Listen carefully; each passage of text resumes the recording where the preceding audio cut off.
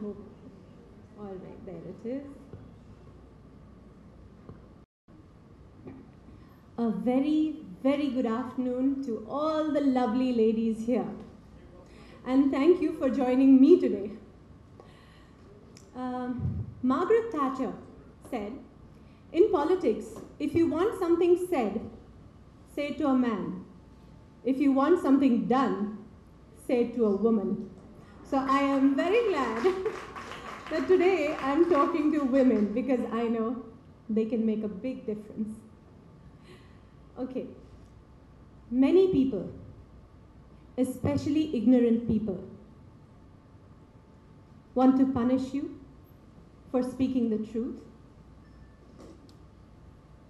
for being correct, for being you. Never apologize for being correct or being years ahead of your time. If you are right and you know it, speak your mind. Even if you are a minority of one, the truth is still the truth. Mahatma Gandhi.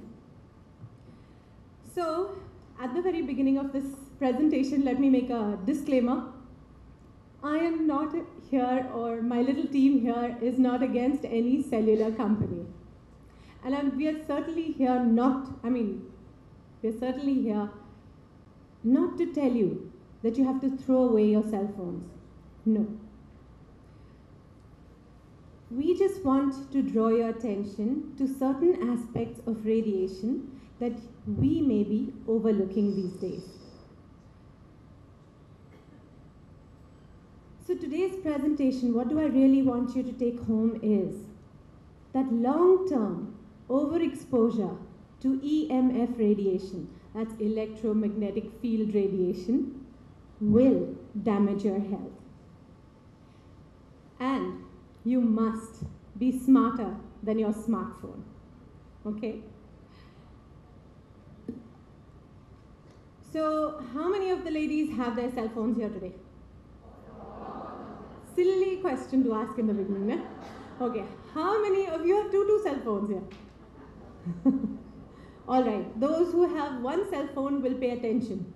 And those who have two cell phones will pay double the attention, okay?